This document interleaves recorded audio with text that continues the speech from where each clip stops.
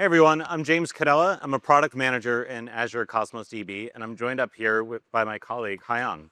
Hi everyone, I'm Haiyang. I'm a software engineer at Azure Cosmos DB.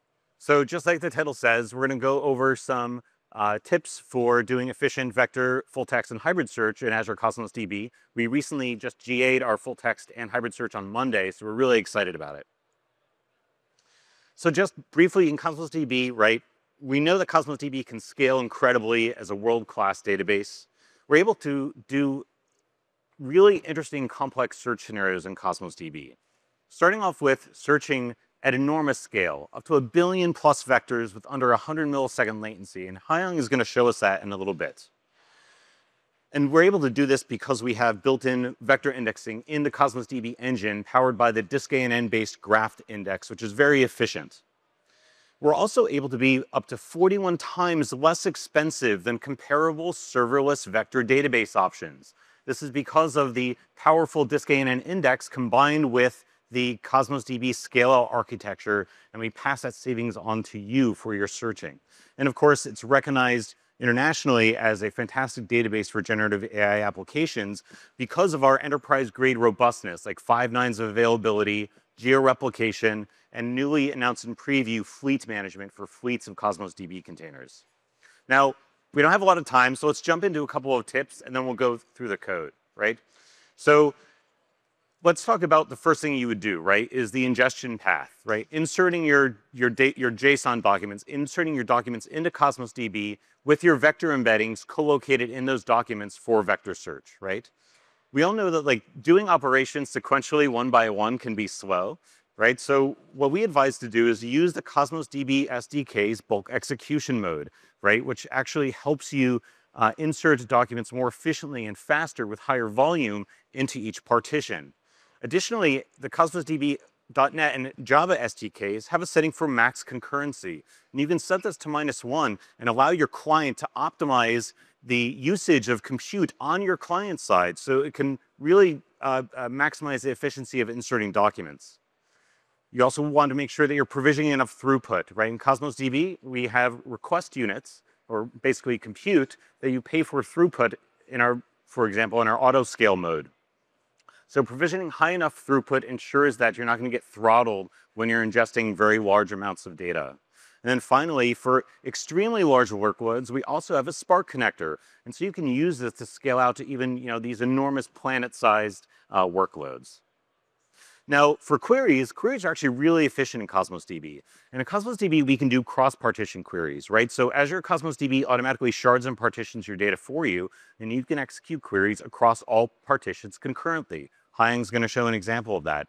Alternatively, you can focus your queries to a partition, a set of partitions, or even to a specific vector index to have even faster search. Now, we all know in vector search, there's a trade-off between maybe speed and accuracy or recall, right? So if I want higher accuracy, I have to pay for the expense of latency. And if I want lower latency, there's a trade-off with accuracy, right? Well, the great thing is in Cosmos DB, vector search is just part of our query syntax. We actually offer you parameters so you can tune this dynamically at query time. So if some scenarios require a query where you need super high accuracy, you can just tune that knob a little bit higher. If you need super low latency, you can tune that knob a little bit lower and get even faster search. And then finally, I mentioned that we just GA'd our text search and hybrid search capability. So I'll walk through some setup practices about how to set up those indexes. Let's just jump right into it. I'm going to turn it over to Haiyang so he can show some example here. Maybe you do the demo first. I can do follow because my connection also. Okay, cool. So then I guess I will follow. I'll actually go first with how to set up a container for full text and vector search, which is actually a good prerequisite here, right? So in Cosmos DB, we have this notion of container policies. The container policy basically tells Cosmos DB where to look for vectors in your JSON documents or in your documents, and also where to look for text paths that are going to be added to a full text index. So you can see an example here of a vector embedding policy where I'm saying in my JSON document, I have a path called embedding. It's going to be float32 type.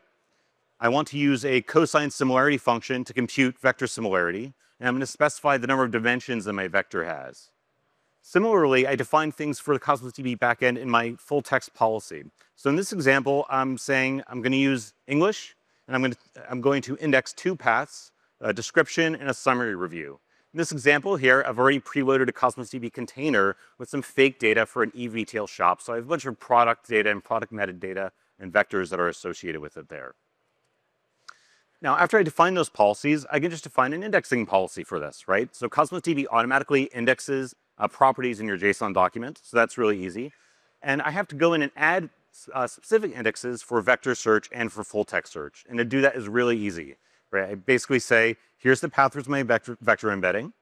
Here's the type of index I want to use. We have a few different types, but disk-ANN is the one that's most scalable. And then I can define full text indexes on those property paths that I've already defined, right? So description of my products and maybe summary or the review. Then executing a search is really easy. So in my example data set here, I'm going to search for luxury bags. And I'm going to run a couple different searches. So I'll do a vector search. And so I'm going to generate vector embeddings for that phrase, luxury bags. And then here's what a query looks like, right? I am going to select top 10. I'm going to project some properties in my documents, project the score, and then order by vector distance. And this is going to leverage the disk-ANN-based index to do really efficient search. So I go ahead and I can execute that. Maybe the network isn't the best here for me to be executing this on my laptop, but I can see some of the results that come back, right? I can see the ID that I projected for my search. I can see the product name, the description, and the vector similarity score here as well, and sorted in descending order of semantic similarity, which is really cool. There's other examples here as well of doing a simple text search using the full text contains operator, right? In this case, I'm using full text contains any. So I may want to see documents where the description contains any of these key terms that I had, right? So the terms that I had here previously were luxury bags, right? So I want to go and see all the top 5 items that contain luxury bags. And so I'm guaranteed to find results that contain at least those search terms. Now, we also offer full text scoring, right? So we use the DEM567 method to rank the results that come back based on the statistics of the terms. So if I have certain words that appear in documents more often, maybe those documents are more important to my search query, right? And so I can do this easily using order by rank full text score. And again, it's part of the query syntax, so I can go ahead and execute that, and it's super fast. And then if I want to combine the two, right, so get the best of both worlds, semantic similarity from the vector embeddings, and then also statistical measures of those text terms from full text search, and combine them using hybrid search. And I can go ahead and execute that. Again, it's just another simple query that I can go ahead and execute, and it's now generally available in Azure Cosmos DB. So there you have it. I just was able to define an indexing policy right away and actually do some search. I already inserted my data ahead of time, but if you're curious on how you can do this, all the code that I showed here, along with some sample data, is all available in a GitHub repository, and I'll show the link at the end of it here. I have a couple other examples here, but I think maybe I'm going to shoot over to Haiyang just for the sake of time here, because he's going to show you some really cool stuff about how you can set yourself up for success for very large-scale vector indexing and search. So Haiyang, take it away. Okay, so let's take a look at the billion scale vector search. As you know, the Azure Cosmos DB can scale to ultimately unlimited capacity, but for the large scale vectors that will span across partition, then before you ingest the data, we suggest you provision a higher RU for your connection, so the system can create multiple partition in advance. Then we can distribute the load at the beginning. Also, let me show, so that's yeah. I think that's pretty cool what you just said, right? So I can provision a higher amount of throughput at the beginning to help make sure my vector ingestion and indexing is really sped up. And because Cosmos DB is highly elastic, then I can scale back down if I don't need that much throughput immediately. But I can do this dynamically to really help if I have large insertions or variable traffic demands. Yes. And also we suggest to enable the allow bulk execution with the client, because that's allow you to ingest them fast for a single, within the partition. That can batch the vector ingestion. I see. So by increasing the RUs, you're going to parallelize across partitions, and with bulk execution, you're going to maximize throughput on each of those partitions. Yes, correct. And we already use that best practice to create the vector index already, like the billion scale index there. And yeah, as you can see, we have the document inside the connection. So here we have just a container set up with 1 billion vectors from the MS Turing vector dataset. Yeah, so as we just said, we can scale up, scale down, auto scale after you ingest data and to keep the cost low. And then let's shoot it to run a query on this billion scale vector. So I already have the code built, so I just use config. Okay, let's take a look at some of your settings. So you have max concurrency set to 40. So if you know how many physical partitions you have, you can tune that, or you can choose it you can set it to -1 and allow the SDK to determine how to optimally use the client side. Okay, let's see what's the latency. So cool. Okay, so this is a lot of stuff is happening here. So correct me if I'm wrong. I think we just executed 10 vector searches, 10 distinct vector searches on 1 billion vectors. Yes. Okay. Exactly.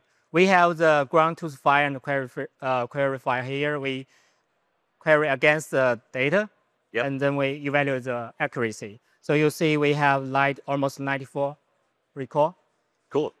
And we can increase the hang on a sec, because there's something really cool here also, right? So we can see that the average RU charge is 611 RUs, right? So this is a cross-partition query on 33 partitions, and we're able to hit 611 RU charge, which is amazing, right? Like I can do like 1,500 or like 2,000 of these queries for under 25 cents using Cosmos DB serverless. It's like really impactful. And the average latency, look at that, 85 milliseconds. That's incredible. Yeah. Okay, do you want to say increase the search list multiplier? Yeah, let's do it, right? So I mentioned the search list multiplier allows me to tune higher accuracy or lower latency if I want to. So go ahead and adjust that. Okay, That's I'm going to run that. So you set it higher this time, right? Yeah, the 20. Okay. Still pretty fast. Yeah, but you see the recall? What's the recall rate? I can't read it from here. 98%. Wow, that's amazing. So you can tune at query time if I want super high accuracy or super low latency. Yeah, do you want to run more? People can come up afterwards and we'll run a whole bunch of tests for you. Okay.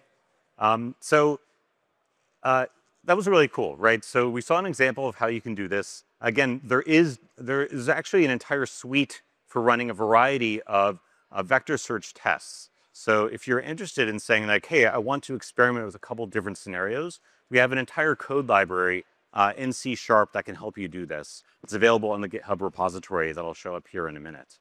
And the data set's there as well. So you can actually get large data sets and experiment with them themselves. And then you can go from there and really strengthen your understanding of how to use Cosmos DB. So I'll switch back to my laptop, I think, here, and I will switch back to our slide deck. And I'll leave you with a couple of links for you to get started with, right? So what Haiyang just showed, we actually wrote a blog post in the Azure Cosmos DB dev blogs, and you can go check it out at the AKMS link up top. And you could read all about the experimental setup and how to use the code sample to do large-scale vector search yourself. Now, we also have all the code and examples and things we talked about are actually on a GitHub repository that you can go and check out on the second aka.ms link. We've also announced multiple different features and new additions to the Cosmos DB range of features, in addition to all the great search things that I mentioned around full text search and hybrid search. And you can check them out in our dev blogs link as well. And then finally, we've recently published a white paper. So if you're curious about how Azure Cosmos DB can do vector search at an enormous scale and how we implemented the disk-ANN index into the Cosmos DB backend, the full details are actually available on archive, and you can see additional performance characteristics and comparisons with other enterprise-grade vector databases that are serverless. You can see performance and pricing differences as well. So I think that about wraps up our time. We're more than happy to answer some questions for you up here. And you can also come check out the Cosmos DB booth where we'll be for a little bit. So thanks, everyone. Thank you, everyone.